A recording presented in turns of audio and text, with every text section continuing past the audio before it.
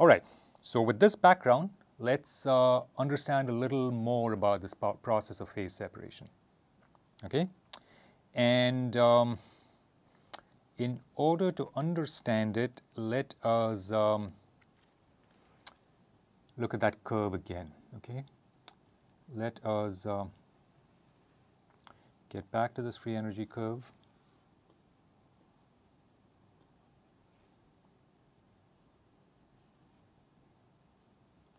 Okay, we have this non-convex shape. Okay, and let's now look at the region over which we have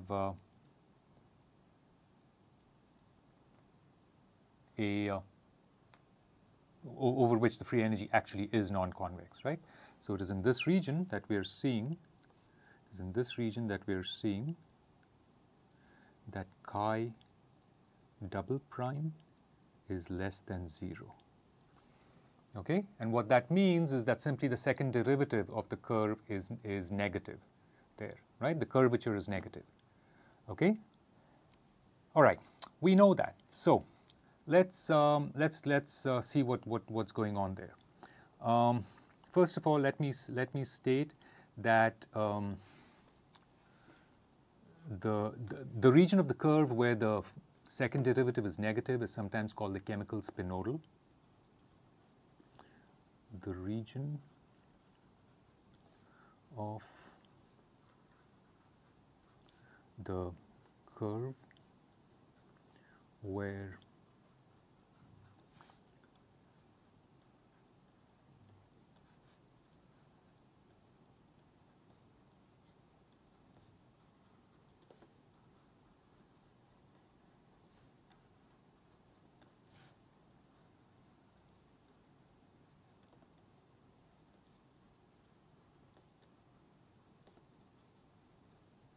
okay, that's called the chemical spinodal. This region is called the chemical spinodal.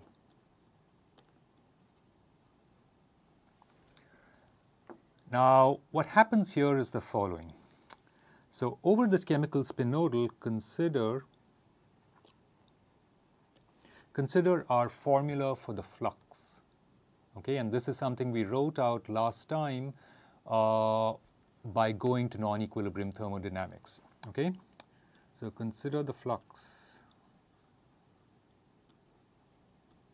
Okay, and what we wrote then was that the mass flux is equal to minus a positive semi-definite mobility tensor grad mu, where mu is the chemical potential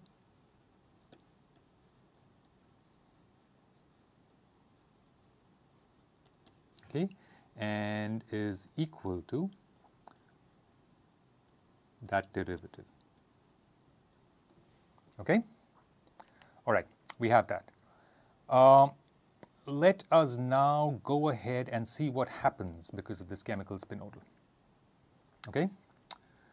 What one can see is that it's actually fairly straightforward to write out this formula in the following form. It is gradient of mu, which we already know to be chi prime, right? Because chi is a function of c alone, so derivative of chi with respect to c is chi prime. Okay, but then if we want to compute that gradient, we see that it is now minus m. Gradient of chi prime is chi double prime gradient of c from the chain rule, right? Okay, but now what happens in the chemical spinodal? Chi prime is less than 0 in the chemical spinodal. All right. As a result, if m is positive if m is positive semi-definite, right? Chi prime is less than 0 in the chemical spinodal, and we know that m is positive semi-definite. Okay? All right. What this means is that the fact that chi prime is less than 0 essentially negates this other negative sign. Okay? And as a result, what we are seeing is that J is, J becomes sort of proportional to gradient of C. Okay? Something like this happens. This last result that I've written becomes clearer. Okay? It becomes clearer to see if you consider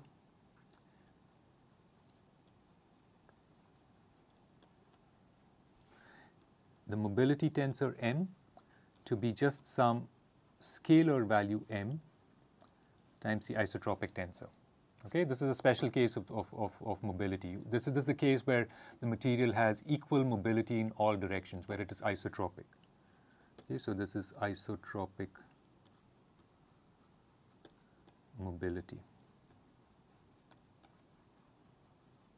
Okay, in this case, what happens is that J is equal to minus M isotropic tensor chi double prime gradient C, all right, which is basically minus M, which is a scalar now, chi double prime gradient C. But now this quantity is greater than 0, greater than or equal to 0. Okay, so we see that the flux is essentially proportional to gradient of C. Okay, what does this mean? What this means is the following. Okay, in order to understand what this means, let us briefly consider classical mass transport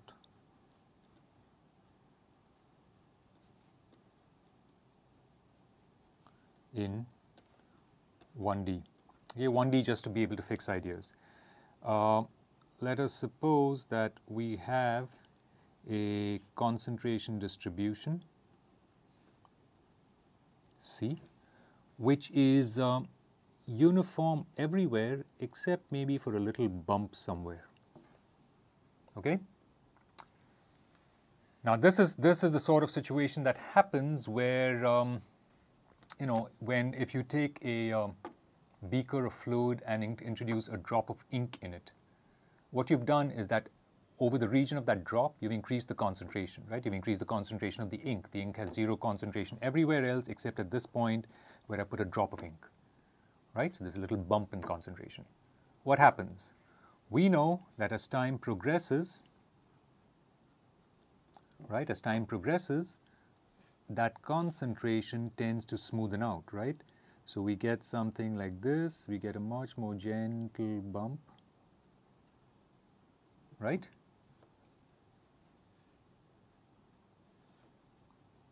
Okay, and this has to do with the fact that for conventional diffusion, what we have is that the flux is equal to minus M gradient mu. Okay, this thing essentially leads to a formula where J equals, if in the case that we had before, what we're seeing is that this is equal to M chi double prime gradient C. If chi double prime were greater than 0, which would happen if our free energy were convex everywhere, okay?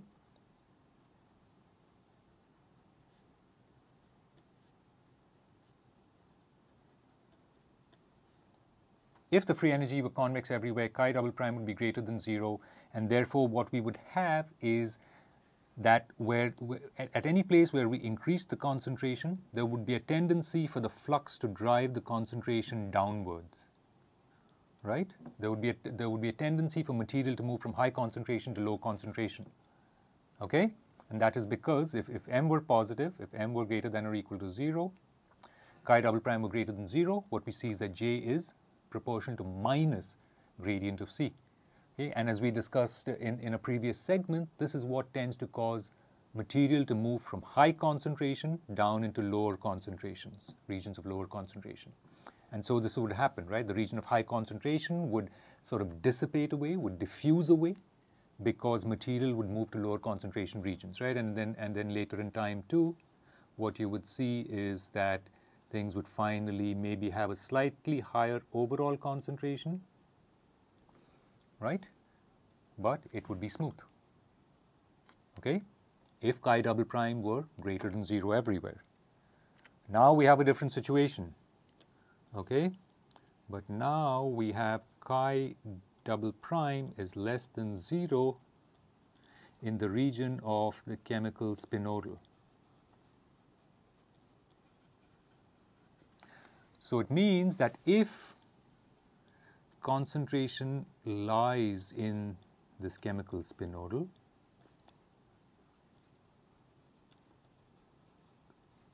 here's what happens. You start out with concentration with a slight bump.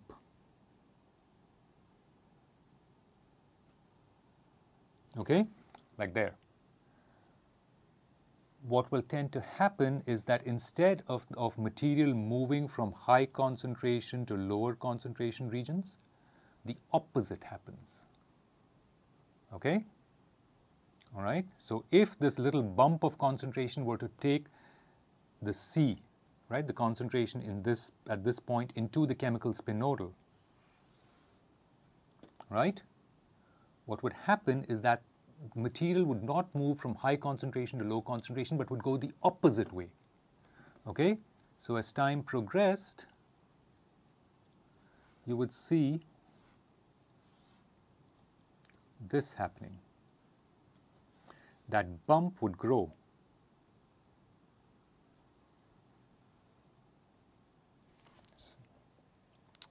I made that bump a little too broad.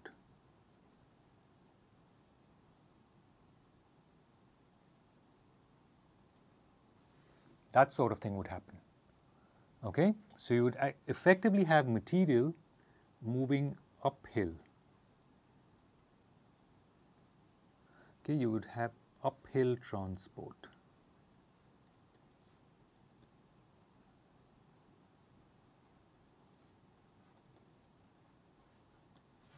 In 1D, okay? But it happens in higher dimensions as well. This is just the way we describe it in 1D. Well, what happens then is that suppose that regions really sort of phase separate, right? Because the rest of the material will develop a lower concentration. There will be some small region with a higher concentration.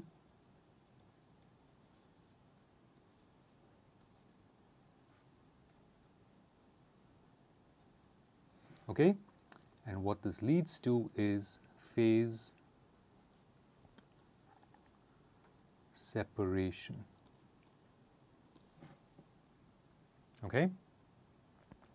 Let me draw for you a picture to show you what happens if you were to look at this thing in multiple dimensions. Okay? So if you were to look at this phenomenon in 2D, right? I won't try to represent 3D here. So supposing we had our continuum body, omega, okay? And what I'm going to say is that suppose the concentration everywhere was uniform except in some small region around it. So let's suppose that concentration everywhere were uniform except that you would introduce some small little perturbations, right, in some places, right? And I'm drawing these little green islands to suggest that there are little perturbations in concentration. Okay, and I'm going to say that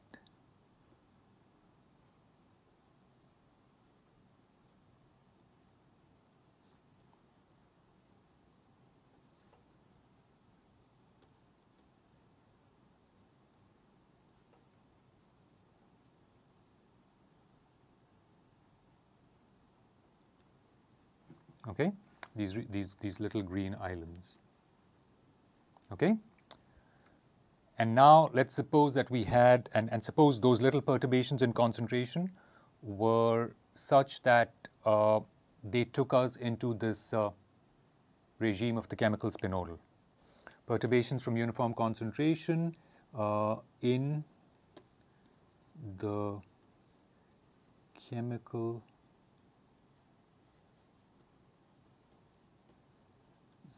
spinodal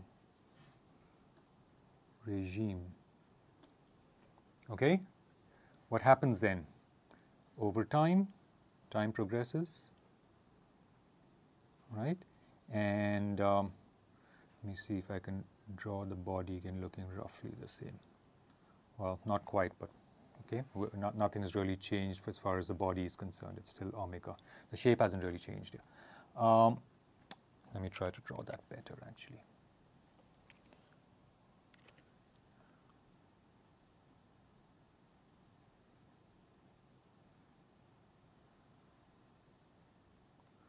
Okay, a little better. What will happen is that these regions with perturbed concentration will grow. Okay, just as we showed in the 1D case. So those little regions will grow. Okay, and as they grow, the concentration around them will decrease, just as we showed in the 1D case. Okay, these regions will grow, whereas the concentration around them will decrease, and the material will phase separate. Okay, so we have phase, and just to demonstrate that we really have phase separation, I'm going to use both colors here. Okay, we have phase separation. Okay, this is how phase separation happens. All right, we're going to stop here for this segment, and when we come back, we will understand more about the mathematical treatment.